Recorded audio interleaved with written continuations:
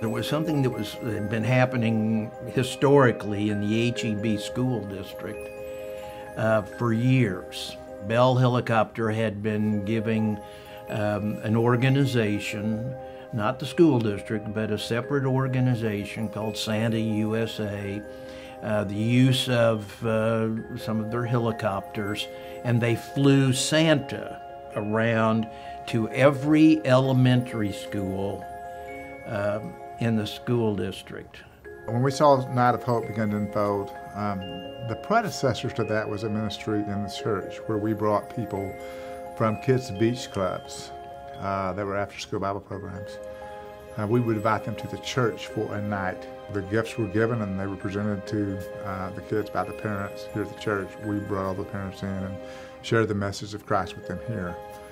Well, when Scott went to Six Stones from First Euless, he began to pitch the idea that perhaps there's an open door for us to actually go to the schools. Santa USA had broken the ice.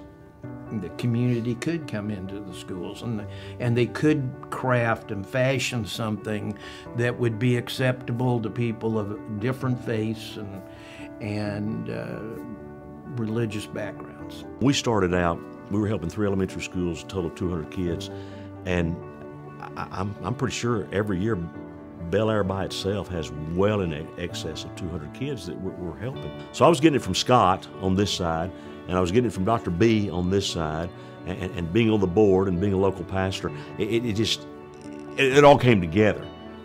But they always were seeking input and want to know what we thought and continue to dream with us. But man, we're just trying to keep up. That first year was let's try it with these 3 schools. Let's work the kinks out of it, and then we'll continue to grow it. There was a lot of brainstorming, just due to confidentiality. I mean, some of the people buying for the kids could have been their neighbors. So there was a lot more to it than I think we thought about before we said, yeah, let's do that.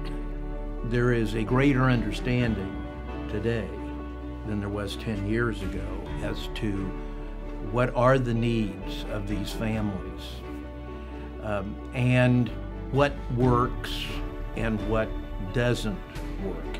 I would say most of the families I deal with are working families.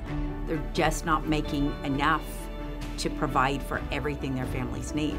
For them to make a little wish list and actually get something on that wish list, it's a big deal. It is one of the greatest moments, privileges, and honors I have every year to stand before that large group of parents and tell them that we love them, we love their kids, but more than that, being able to tell the greatest story ever told. And we see lives changed every year. They're thrilled, but they also leave knowing all that God has provided for us through Jesus Christ. It's one of the best nights of my life.